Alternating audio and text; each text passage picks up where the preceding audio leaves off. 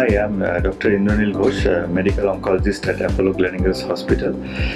Today we are conducting autumn CME from the Apollo Gleneagles group.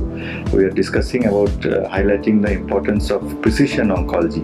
Previously we used to treat cancer patients with mostly chemotherapy drugs or broad spectrum treatment which used to kill the normal cells and also kill the cancer cells, but not totally. The cancer uses to recur. But with precision oncology, we are now better able to target the specific cancer cells in the body without damaging a lot of normal cells. First, we need to genetically test the tumor, and in the blood we can also test the genetics and find out which are the targets which we can target in the tumor cells, so that we do not damage the normal cells and the patient can have a normal activity, normal quality of life. They probably need to take a pill or a less side effect treatment they can take at home, and the treatment goes on for a longer time and the patient can enjoy good quality of life.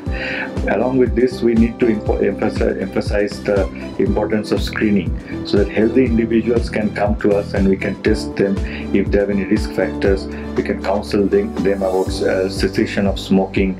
We can do their screening like mammographic screening or pap smear screening for cervical cancer. We can advise them regarding cervical cancer vaccine, and thus we can help prevent cancer as also detect the cancer at a much earlier stage where they are more amenable to treatment.